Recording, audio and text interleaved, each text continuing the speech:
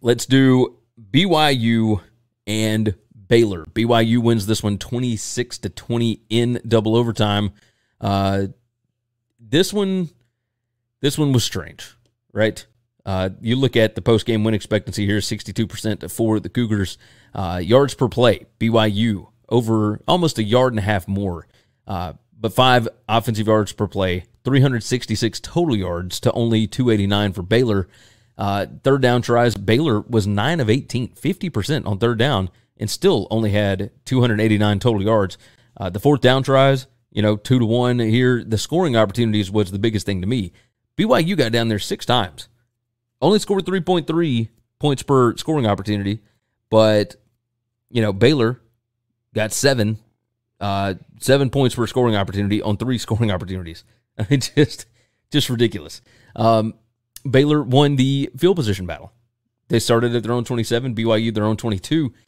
You look at the overall stats. Shapen, 18 out of 28 for 137 yards and 1 touchdown. I thought that they were going to try and get the ball down the field a little bit, and they couldn't get anything done against that BYU defense. I mean, props to BYU. Baylor last year ran for like 300-something yards on them. I mean, just bludgeoned them at the line of scrimmage, and BYU didn't allow that to happen either, right? Only 152 yards rushing for Baylor in this spot. I picked BYU to go 10-2 in the regular season. I thought they would beat Notre Dame. I thought they would beat Baylor, etc. So this is not exactly out of what I thought was going to happen, but it was still nice to see it done, especially without the 2 leading wide receivers for BYU, right? Puka Nacua and Gunnar Romney both being out definitely hurt the thought process, but this BYU team, incredibly experienced, really, really good. Baylor, you can tell, is just right there. Just right there. They are so close.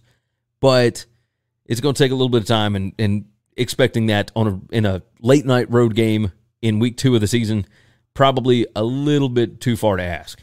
So, but cheers to BYU. I mean, my gosh, you look at the post-game win probability. I mean, it was right in between them the whole time. The whole time. And I did not update that. I see that now. Game excitement, 9.03 here. Just back and forth. That's game on paper, by the way. I'll put all that kind of stuff in the description. But, yeah, expected points, all this. Yeah, Baylor and BYU were both awesome. And it was a fun watch, for sure. Thanks for listening to Winning Cures Everything. Make sure and subscribe on YouTube or your favorite podcast app. And make sure to leave a nice 5-star review. You can follow Gary on Twitter @GaryWCE. And the show is @Winning Cures.